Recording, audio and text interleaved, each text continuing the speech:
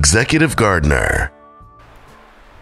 Hey everybody, Jeff Bernhard, the Executive Gardener here. Hey, I want to do a really quick episode. So you see what we have here. It's kind of cool. Many times I come out here to my ranch house and I get natural mulch that falls from all the trees, and I bag it up and I use it as mulch for my plants. So what I did this last year actually, I think in the summer, actually about 6 months ago.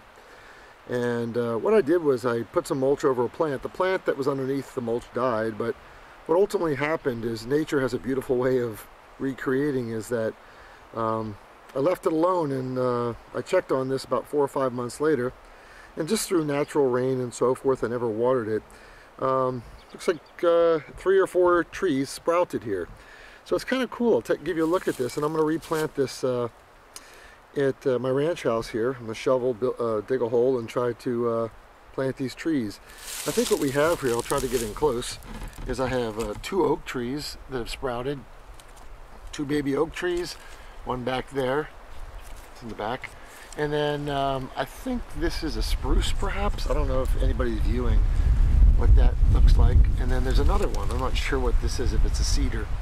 On my property here, I have a ton of oak, cedar, and not spruce, but I don't know, some other type of plant. But anyway, I'm going to plant these trees, but just a quick episode to show what happens when you use natural mulch.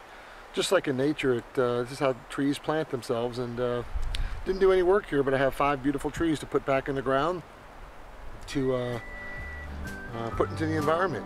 So that's it. I hope you liked it. Bye.